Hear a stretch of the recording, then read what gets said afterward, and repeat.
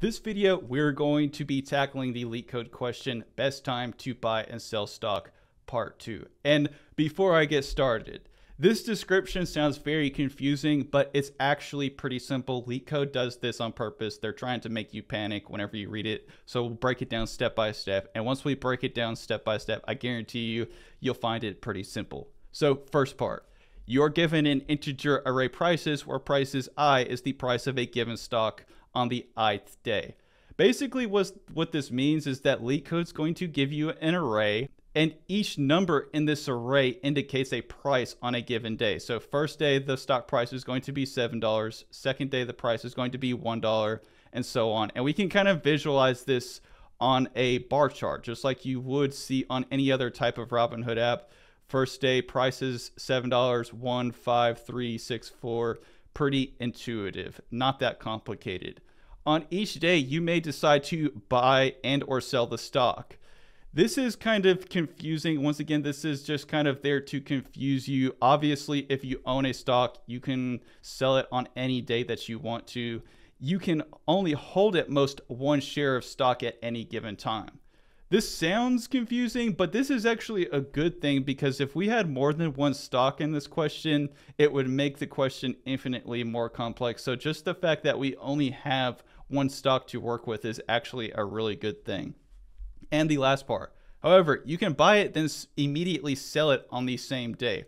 And this doesn't really make that much sense, because if each element in the array is indicative of a day, it doesn't really make that much sense that we would sell it within the same exact day. So I don't know why they put it there, probably just to confuse you.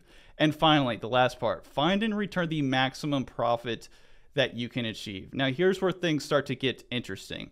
All that we want to do is calculate our maximum profit, and it kind of makes sense that if you want to profit from selling a stock, you want to sell it when the stock price goes up. So all that we're going to do is we're just going to iterate through an array. This little box here is just a representation of iteration, and we're just going to check the day. So is one is less than 7. So we don't want to sell the stock on that day, because obviously we would sell it at a loss. So there would be no profit there. Then we're going to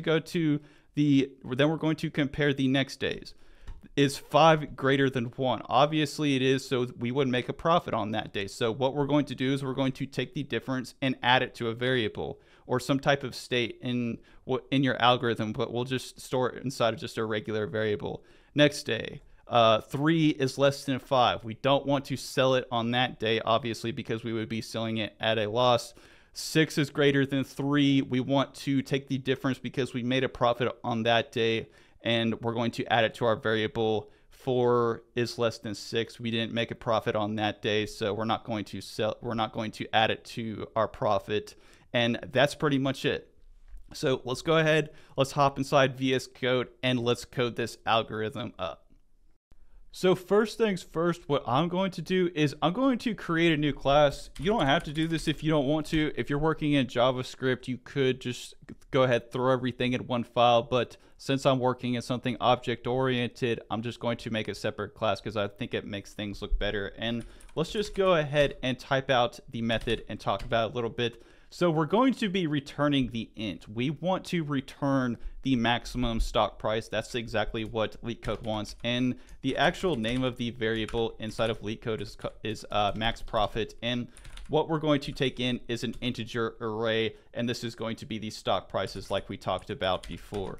Next thing that we're going to do is first, we need to keep track of our stock prices, remember, or our max profit. If we're going to be tracking the profit, we need to store it in the form of state. You could literally store it in anything that you want to, but I'm just going to go into here and I'm going to call this max profit. And this is where we're going to store the actual profit that we make when we calculate the differences. Next thing that we're going to do is we're going to go down here and just make a classic for loop. And we're going to start at the second element because we're going to be comparing the second day and the first day. So we're going to go ahead and we're going to start at this element right here. I'm sure there's probably a plethora of ways that you could do it, but I'm just going to go ahead and have the for loop start right here because there's no reason to have it start right here because we're going to be calculating the difference of the second and the first day. So that's the reason that I chose to start it at the 1 right there. We're going to have it, we want to iterate through all these stock prices. So we're just going to have it iterate through the whole entire array. Nothing special here. We're going to increment it. And then we're going to go down here, and this is where we're going to calculate if the second day is higher than the first day. And this is where we're going to check if we actually made a profit. Remember, we don't ever want to quote unquote sell our stock. It sounds kind of stupid, but all we're going to do is we're just going to calculate the difference of the first and the second day and check if the second day is lower or second day is higher than the first day, because like I said, we always want to sell at a profit. And we're going to need to check the previous day. And all this code right here means, this I-1, is that we're going to calculate the prior day. And the prior day is just an abstraction to mean we're going to calculate this part right here. So we're going to compare these two places in the array. That's literally all that part means. So we're going to go down here, and if it does calculate a profit, we're going to add to our max profit, and this max profit is just going to be the difference between them, because if you sell a stock, that is how you calculate profit. It's kind of intuitive. So here, going to calculate the difference between the second and the first day,